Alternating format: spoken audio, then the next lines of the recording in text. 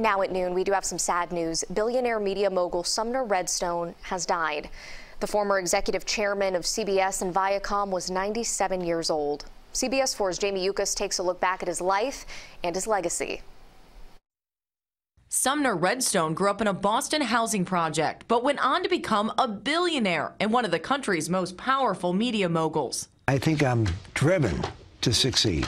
An academic whiz, Redstone graduated from Harvard College in less than 3 years, then returned for a law degree. He joined his father's company, which ran a chain of drive-in movie theaters. By the early 80s, he had predicted the end of an era. I would say that by the end of the decade, the drive-in will be virtually extinct and actually a part of America's nostalgic past. Redstone built the company into one of the largest movie theater chains in the country and pioneered the trend of the multiplex. As he was building his business, Redstone suffered a brush with death. He survived a devastating fire at Boston's Copley Hotel by hanging from a third-floor window. He suffered third-degree burns and permanent damage to his hands. In 1987, he launched a hostile takeover of Viacom, which owned Showtime and MTV.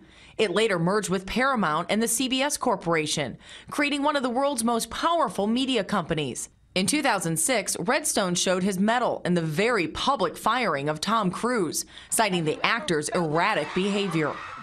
I'm in love. After beating prostate cancer, Redstone turned more of his attention to philanthropy.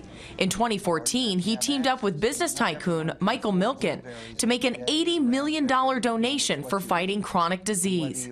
In 2016, Redstone stepped down as chairman of both CBS and Viacom. Months later, he fought off a legal challenge from a former girlfriend who wanted control over his health care. It was a long and turbulent life, but through it all, he described himself as a born optimist with a passion to win. Jamie Yuccas, CBS News.